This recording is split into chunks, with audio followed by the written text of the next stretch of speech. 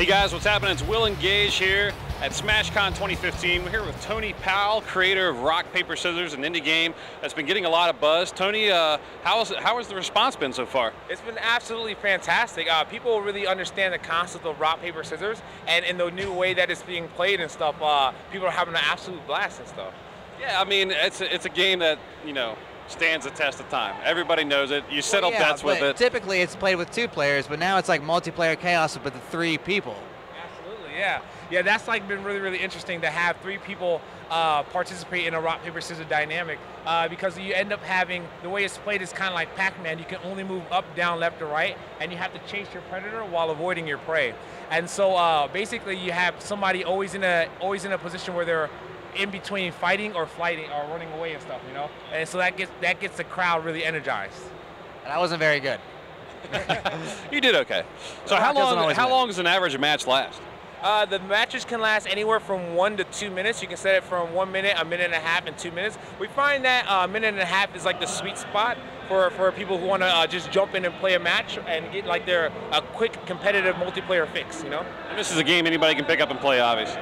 Absolutely. We've had like 3 generations at one time playing the game. It was grandfather, father and son, and grandmother, mother and son. So it's pretty cool and stuff, yeah.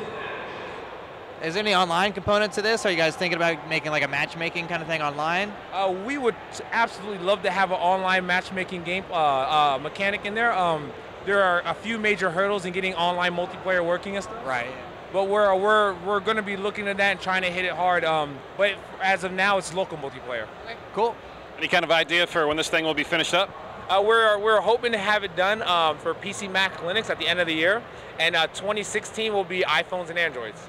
And just one last question for you.